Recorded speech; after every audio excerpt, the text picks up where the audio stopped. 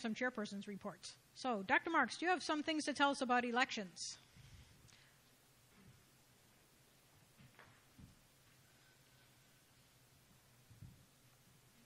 First, I want to mention about qualifying. I was delighted at qualifying to have so many great people step forward as Democrats. The Democratic Party is alive and well in South Georgia, and we are grateful for all of these people putting themselves up for public office. We've got some things, important dates to keep in mind coming up. This election is going to depend on getting folks registered to vote and getting folks turning out to vote. The last day to register folks for the July primary is going to be July the 2nd. I'm sure Gretchen will later in the program mention the barbecue coming up on July the 5th at the Knights of Columbus Hall. That's going to be an opportunity again to hear all of our candidates, not only for the local elections but also the candidates for the state level elections as well. Early voting will begin shortly after the barbecue. Barbecue's time just right for kicking things off. July the 9th is when early voting starts. There's going to be a Saturday of voting. This is one of the things we've been pushing for, making the voting process more accessible to citizens. So Saturday, July 21st is going to be part of the early voting on a Saturday. Then finally, the election day itself in the precincts on Tuesday, July the 31st.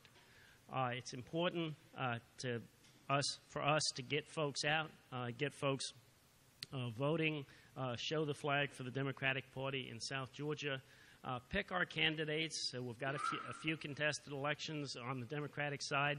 It's the Democratic voters that are going to pick the candidates that we're going to offer in the general election. So pick your candidates well.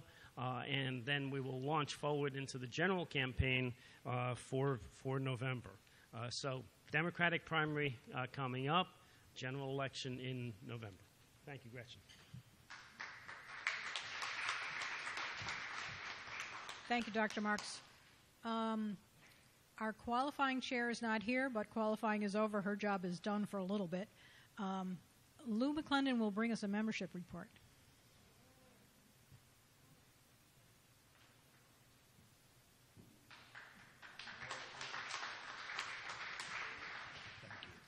Good evening, everyone. And it's good to see so many of you out. And one, I would like to do a disclaimer in as much as because two of you are running for the same district, or three of you, or a half a dozen of you, this is not a knock. This is a boost that so many of us have an interest in what is taking place within our community. I'm up here for membership. One of the things that we must do is get out and get people to, A, become registered, to know what things are going on within the community. A lot of people are sitting around this city, fat, dumb, and happy. And the first thing they will tell you, I'm going to vote for the other side because we are not getting our jobs. He's raising taxes too much. He's got too many regulations. You need to say, whoa, whoa, whoa, choke your motor. You need to know who has made the most regulations, him or the last administration. You need to know how many taxes has the president raised.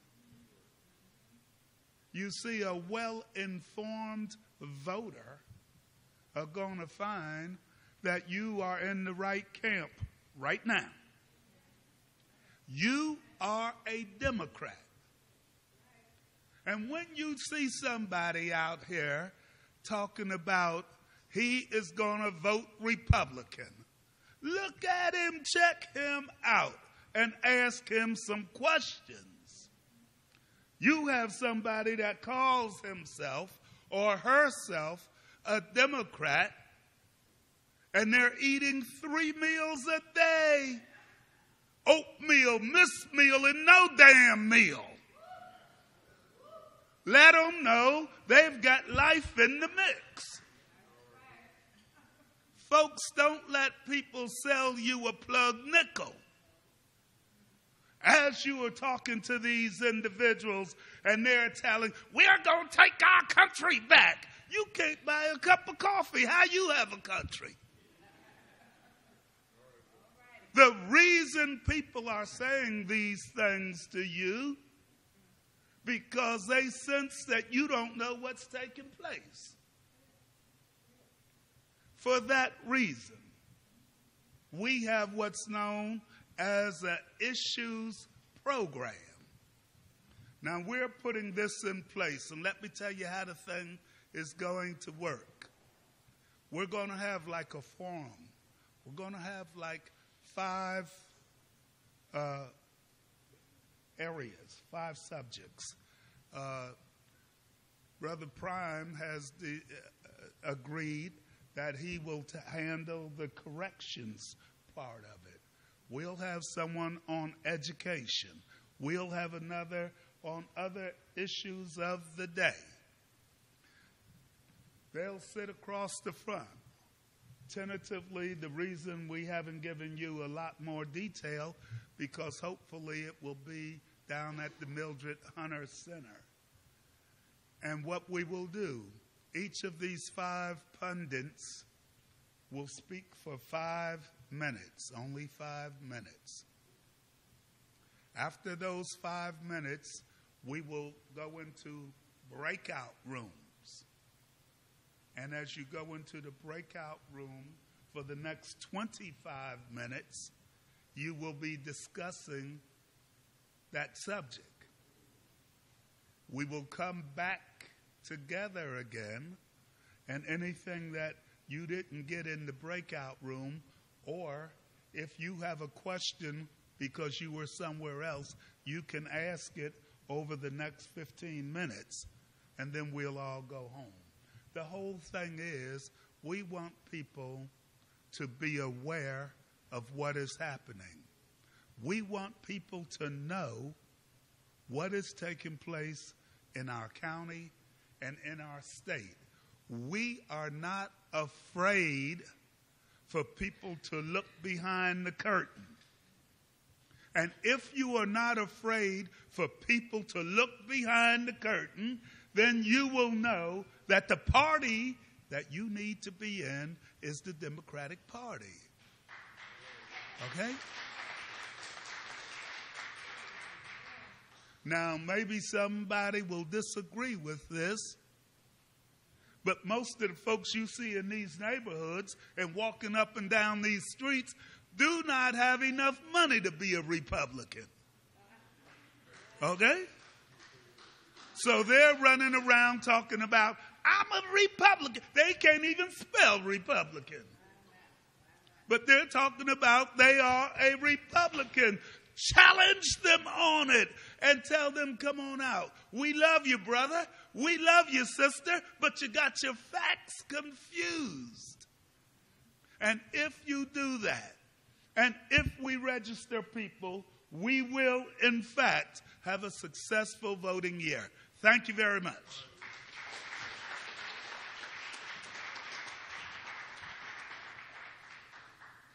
By the door are some of these really groovy signs.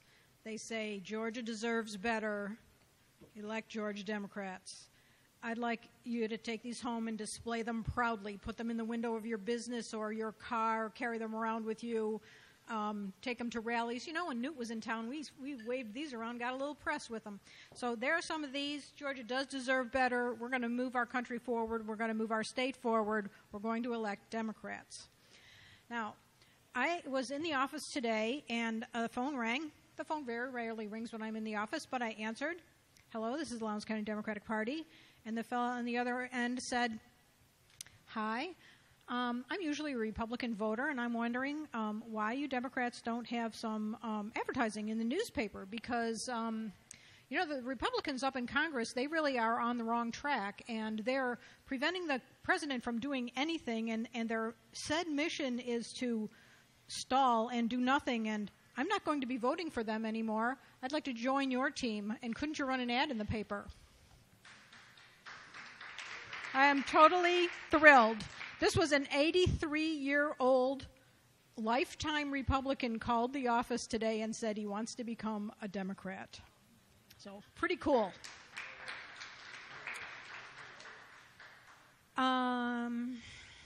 This is the point in our meeting where we let members have a chance to say something.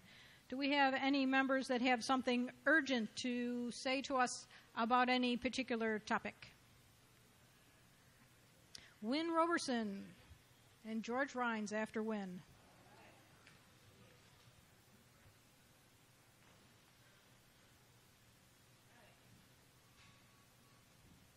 Good afternoon, everybody.